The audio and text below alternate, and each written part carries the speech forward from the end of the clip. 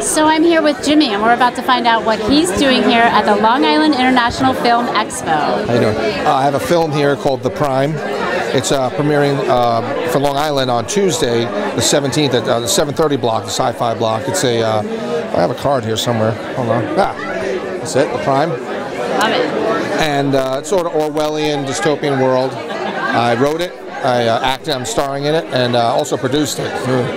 You're busy. Yeah, well, acting, writing, and producing all at the same time. That must be dizzying. Well, yeah, especially financially, it's a little dizzying. I guess Open up that bank account and go, oh, okay.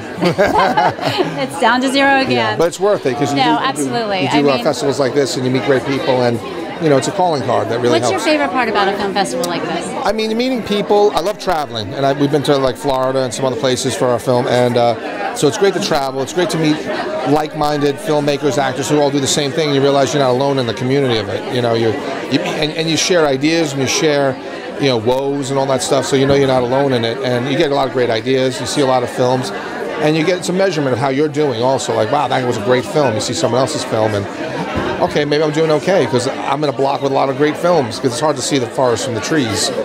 You see your film, you get used to it. You don't know how it is. Honestly, Jimmy, the fact that you're even here. This is an honor. It's a pleasure, and I'm really happy. Deborah Markowitz has been amazing to us. She's been really, really nice to us, and the whole festival so far. I think it's going to be a great week. Good. Yeah. Well, Jimmy, good luck with Prime. Thank you very much. Welcome. Bye-bye.